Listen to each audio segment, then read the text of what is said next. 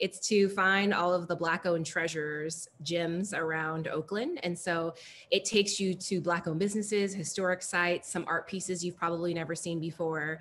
There's 11 stops all throughout Oakland. At the end, you get a prize for completing it, but really the prize is to get to see and experience and sometimes be reminded of all of the Black beauty that exists in our community year round.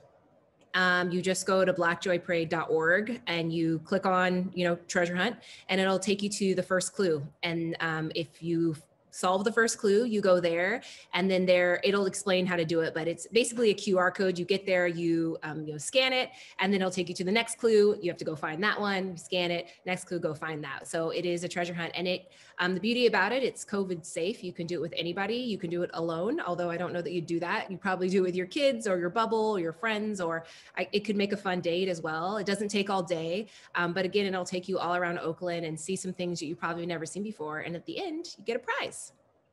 Every year up until this year, we've had this giant parade and celebration, 25,000 people last year. And obviously COVID hasn't allowed us to do that. And so we've worked really hard to figure out how can we make sure that people are still moving and experiencing Black joy. And this treasure hunt is just one example of that. I just want to give a shout out to the team that built it, to get in touch with all the Black-owned businesses, came up with the idea.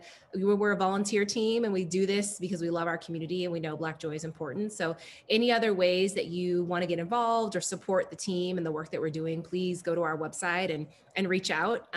We're growing and we're always looking for new ideas and new people to get involved.